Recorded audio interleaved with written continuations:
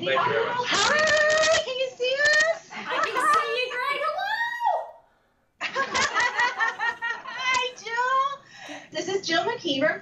Jill McKeever is a cooking instructor, author, and trained personal coach with a certification in plant-based nutrition from the T. Colin Campbell Foundation. In 2011, she watched the film Forks Over Knives and decided she didn't want to grow old with poor health and living on prescription medication.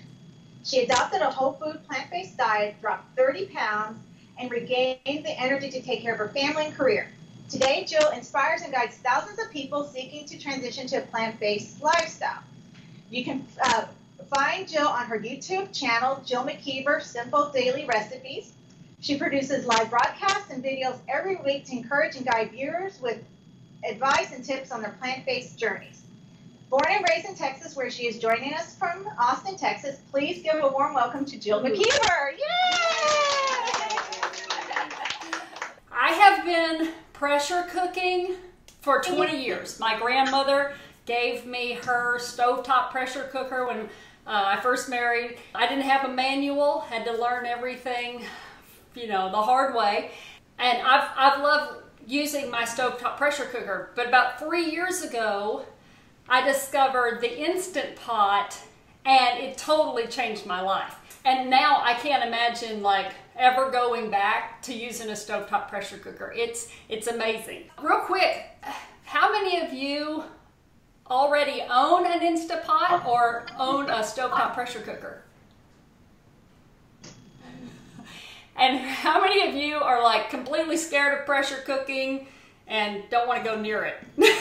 Okay, that's good. You guys are going to get a lot out of this, I promise. And there's nothing scary about using an electric pressure cooker, so hopefully I'll set your mind at ease today. I have 2 iPots going. I actually own 3 because I'm a little obsessed. And in the first iPod, I have I'm making my veggies in creamy curry sauce, which you can find in my cookbook, OMG Good, Instapot Meals, plant-based and oil-free. So in my pot I have potatoes and carrots and onions with a little bit of water and some garlic cloves, and we're gonna pressure cook this for about 2 minutes. So let me just get this going. I'll talk about all the details in just a few minutes. I'm gonna make sure my seal is in place, sitting properly. I'm gonna lock on my lid, turn my steam release handle to sealing, hit the, I know you can't see this, but hang tight. I'm gonna hit the manual button, use my minus key to adjust the cooking time down to, how about 2 minutes? Versus 20 minutes on the stove top, right? It's gonna take 2 minutes in the iPod. Now on my back, that says it's on, it's ready to go. On my back iPod here, I have the Bring Along Black Bean Hash, and this is one of my kids' favorite meals, especially during the school year when they can heat it up in the morning, put it in their thermos, and carry it with them when they go off to their activities or go off to school. So it's one of their favorite lunches, hot lunches to pack. So in it, I have onion, garlic, potato, bell pepper, a can of spicy diced tomatoes, some chili powder, cumin, just your basic Tex-Mex spices, a little bit of fresh yellow corn, and a little water. And just like I did the other recipe, I'm just going to we're going to pressure cook it for 2 minutes. Now while those are coming to pressure, I want to really get into talking about the iPod. That's where woot woot comes from. If anybody knows me from watching my videos, anytime we say Instapot, we go woot woot. That's where I got that from, because it's always wooting at us. Like woot woot, I'm ready, and woot woot, dinner's ready. I love that. My favorite woot woots. A stovetop pressure cooker and electric pressure cooker are totally different. You know, there's a lot more to it because you have to, besides getting the food into the stovetop cooker, you're locking on the lid. You have to turn up the heat real high, get the pressure built up in the pot, and then you have to stay right there, wait for that pressure to build up in the pot, and then you have to learn to listen for the chatter of the weight on the lid, you know, it has to rock at a certain tempo, and that takes time to get the hang of. And then once it's got that right chatter, you have to turn down the heat and make sure the chatter remains just where it's supposed to be. And then you set your timer, and then you go off, and you know, you can go off for just a few minutes, and then you have to come back. You have to make sure that the heat is turned off, and then you have to wait for the pressure to go down. And if you want the pressure to go down quickly, you have to carefully carry the pressure cooker to the sink. You have to run, you know, water over the pot, and then before you can get the pressure out, and then take the lid off and get your meal. And that's a lot of babysitting, which, you know, before there was the Instant Pot or electric pressure cookers, we didn't know any different. You know, we really didn't think about how much of a pain that really was. So, but with the Instant Pot, there's no babysitting. We're just putting the food into the pot, we're pressing a few buttons, and we're walking away. When the Instant Pot is finished pressure cooking, it automatically kicks into a keep warm mode, and it just keeps the meal hot and ready for you when you're ready to eat it. And that's like, oh. So I love that. That's when I realized that I could push a few buttons and walk away, and I could make dinner whenever I wanted to, and then it would be ready when my family was ready. That was liberating for me, totally liberating. So I hope that, you know, as you're exploring your iPot and you get an iPot, you just overcome your fears and get one, that, you know, you'll recognize this liberation, and you'll just be like, I can't live without you. You're my best friend. You'll sing to it. I promise you will. You will, because I sing to mine. There's people in the room that know what I'm talking about. There's an obsession that happens as soon as you realize how awesome these things are. You know, the Instant Pot is more than just a pressure cooker. That's one of the things I really love about it, because I'm not a one function kind of gal. I love my appliances to do multiple things. So it's a pressure cooker, but one of my favorite things is that it has a saute function, so I can use it as a skillet or a cook pot. It has a keep warm cancel mode. It has manual for pressure cooking, which is what we're doing here. It has a slow cook function. I love it. It's just cool. And then there's some extra buttons on here. Like, let me show you. Let's get a close-up. So you can see here on the iPod that there's lots of buttons here, but there's really, these are all preset buttons. So if I push them, they would just automatically go to high pressure, and then they would have a preset time on them, like 30 minutes or 20 minutes. You'll see that there's like a rice button, and that's great for parboiled rice and those types of things. But after you get the hang of this, you find, I found myself only using these buttons on the bottom. I like using slow cook, saute. This is the manual button or the pressure cooking button. There's a pressure button here where we can actually change from high pressure to low pressure. I've never used that. We have a timer, so if you want to set the iPot to start cooking later, you could do that. The adjust button here, this allows us to adjust our heat. When we're slow cooking, we can actually change the heat from less, normal, or high.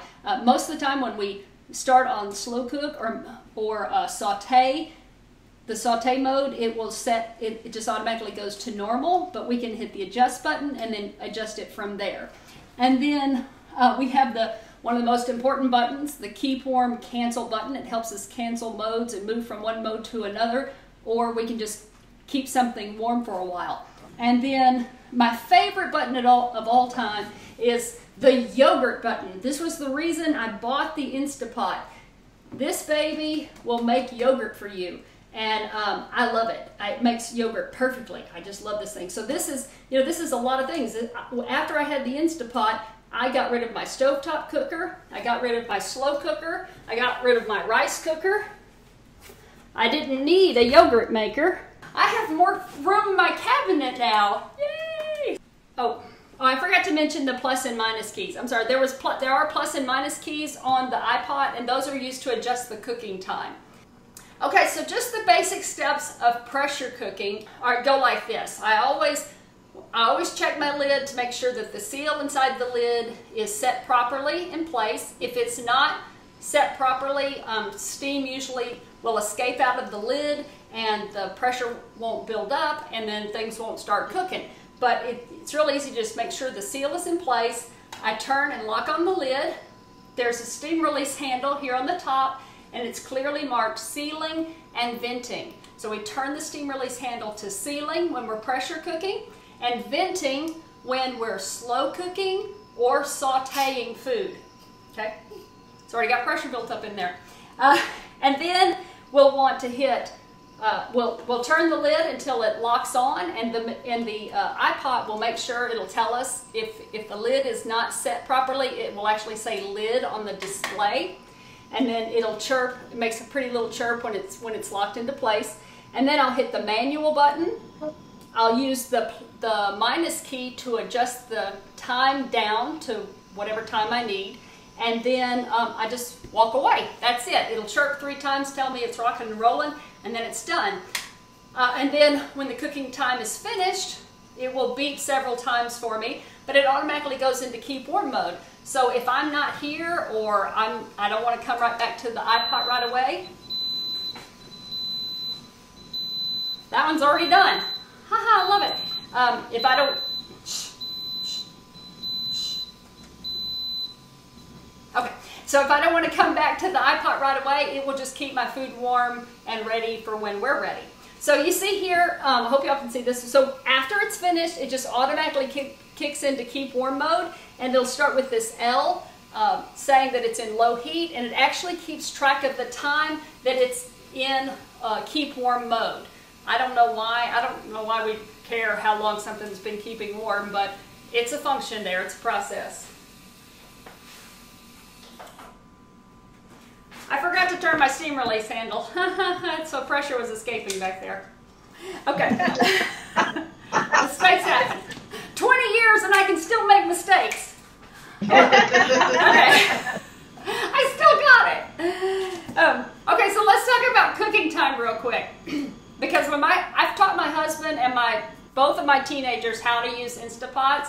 Man, don't keep this kind of information to yourself. There's a big tip for the day. Teach your family how to use the iPot, because it is so nice to not have to worry about dinner every now and then. Let somebody else do it.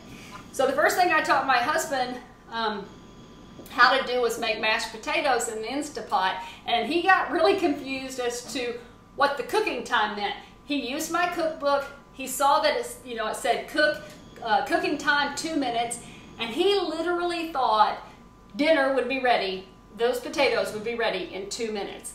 But that's not the way it works. When pressure cooking, you have to allow some time for the cooker to heat up the food and heat up the liquid and create steam and pressure to build up. And then once that pressure has built up, the Instapot here, it has the sensors all built in to know when it comes to pressure. Then it starts the cooking time. Then you have the cooking time, and then the cooking time is over, and then there's the time that the pressure needs to come down so that you can remove the lid. The time of building up the pressure and the pressure going down varies. And so when you're reading pressure cooking books, most of the time they're telling us the time that we set the cooker, but not the actual time that it's going to take to cook the meal. Does that make sense? When it comes to pressure release methods, there's actually 3. We have natural pressure release, which if you're reading pressure cooking recipes online, you usually see them say NPR. They're not talking about the radio station. They're just talking about natural pressure release. Natural pressure release is when you just let the pressure in the pot go down on its own. And then you can't see from here, I'm sorry, but there is a float valve here on the lid. It's a little metal rod. So imagine this is the hole on the lid, and there's a little metal rod that kind of pokes up, and when the pressure is in the pot, and then when the pressure goes down, it drops down and it looks like a hole again. And that's when you know that there's no pressure in the pot. You can turn the lid and lift the lid away. That float valve is also a lock. It's a lid lock. So if it's in the up position, it will not let you take the lid off. So there's no way for you to hurt yourself while you're working the pressure cooker. 10-minute natural pressure release would be when we wait 10 minutes after the cooking time is complete. Then we'll turn the steam release handle from sealing to venting, and we'll let that pressure escape. which is easy, no big deal. And then the last one is quick release, which I'm going to do here, where you just, as soon as the cooking time is completed, you just turn it and you let the pressure release. That one's done too. Yay! There's nothing to be scared of when you're letting the steam out of the pressure cooker. You just need to be careful. The steam release handle has 3 little holes here, so you just want to make sure that your hand and your face are not over the steam release handle, okay? So I'm just going to turn this to sealing, and it's going to take about 1 minute for the pressure to come out of the pot. I'm going to run these both. It's going to be a little loud, so I'm not going to try to talk while it's going on.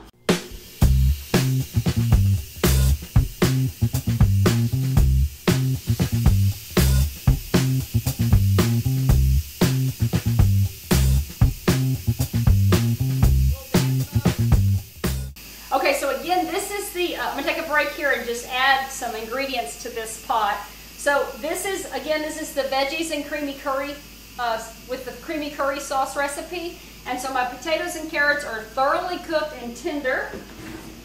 And what I need to do now is add some fresh spinach and tomato. Let me stir this in. And then I need to make my creamy curry sauce that we're going to pour over it.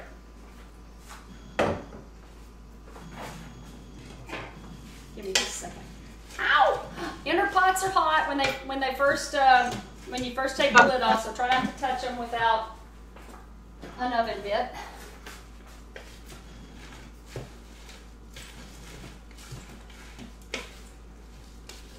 I wish you could see this. I wish there was like a little camera from above, but I'll let you see it here in just a second.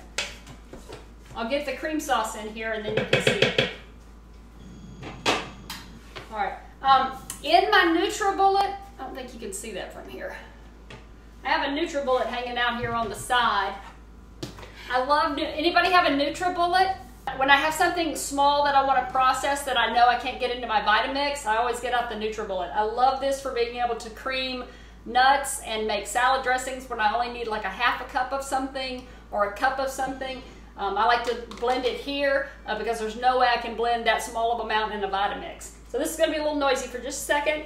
In this I have a cup of cashews, a cup and a half of water, 2 tablespoons of curry, and a little bit of salt, and that's it.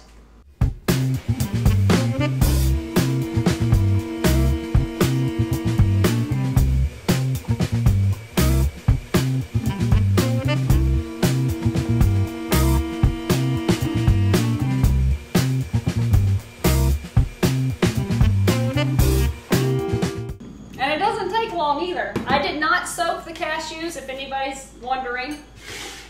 You don't have to soak the nuts if you have a NutriBullet, so that makes that nice. Okay, so we've gone from pressure cooking in here, but now I want to turn this into a cook pot and bring my cashew cream sauce to a simmer. So I'm going to use the saute mode and turn it on. Wait, first I'm going to cancel the keep warm function, and then I'm going to hit saute. And saute, and then I'm going to hit the adjust button and adjust the heat down to less, which is a pretty, to me it's somewhere between like a medium low on your stovetop. It kind of runs hot. And then I'm going to just pour this creamy sauce right over my spinach and vegetables. And the heat off the potatoes and what little water I had in here will wilt that spinach very quickly, and the creamy sauce will thicken in about 2 minutes, and then it's done. That's all there is to do with this recipe. It is like one of my favorite simple recipes to make. I know you want to see this. I want to show you. I could precariously dangle my laptop over the Instapot.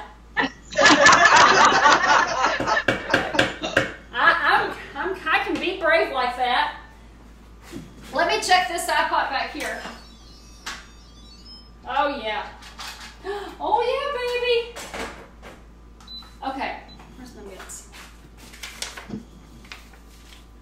That won't take long to simmer. Where's my other bit? Hold on. If I'm gonna dangle my laptop precariously over the iPods, we might as well do both recipes, not just one. One of my other favorite things I love about the Instapot is that the inner pot comes out of the cooker and makes it really easy to clean. All right, y'all ready? Yeah. Yes. I sure like you guys. Here we go. All right, so Looks good. So let's see. I'm gonna hold this with one hand. All right, so I'm holding this laptop one-handed. I am awesome.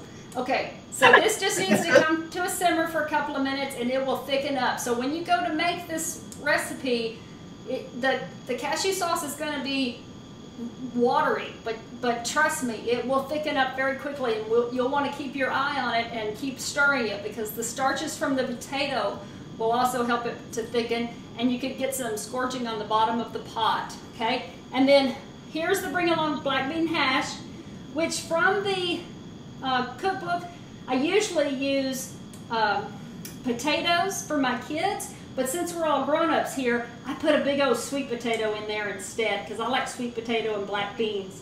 So I thought it'd be prettier with sweet potato. So that's what's going on in there. Let's see if I can stir this up a little. You can see the corn. Sorry, I'm holding the laptop one-handed. So we've got a nice, beautiful color, fresh corn. The black beans I cooked in the Instapot yesterday. The tomatoes and red bell pepper are in there too. This is just lunch. That's what that is. Gosh, it's awesome. Okay, back to the yoga blocks. That's what you're sitting on. All right, hold on. Blocks. I had to get the angle just right. So the yoga blocks are finally paying off. I'm really using them now. Okay, so I just have a few more points that I'd like to share about the Instapot. Don't let me forget about this cream sauce, because I will. Talking and cooking, believe it or not, it's not one of my strong suits. Okay, don't burn. Be cool, don't burn. Okay, so we've talked about the keep warm mode, saute mode. I've just used it. You're seeing me use it. I love using the saute mode. Since having an Instapot, I pretty much, the oven is dead to me now. I don't use my stovetop anymore. I will use any opportunity I have to use the Instapot, I will do it.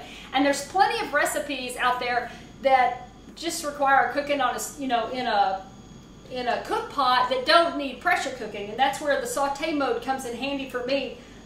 I will, saute some vegetables, some onions and bell pepper or celery or whatever, do the Holy Trinity and throw a little soup together, that maybe just needs about 5 or 10 minutes to simmer, and then I'll turn on the keep warm mode and dinner's done or lunch is done. And I love that, because there's a lot of times, I mean, I know y'all know this, right? I mean, when we rock and roll every day and we party every night, sometimes, when we have a chance to cook dinner, it doesn't really line up with what the rest of the world, needs and all that kind of thing. So if I can if I can sneak dinner in and get it prepared at 2 o'clock in the afternoon, and then just hit the keep warm mode and let it just sit there in keep warm mode until my family's ready. I mean, again, another liberating moment in life to just get that, to get that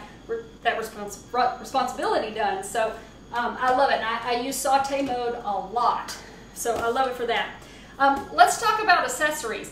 When you first get your iPot, they give you a measuring cup and a plastic spoon, and they give you a trivet, and I don't use any of those. I never use the measuring cup. Okay, I'm hot. I'm hot. I'm turning that off. I can feel it. I'm thick and saucy. Occasionally I use that trivet only to keep potatoes out of the water while they're pressure cooking. Most of the time I like to use just a regular steam basket, the ones that we've had for years that keep our broccoli out of our cook pots. I will usually just use that one.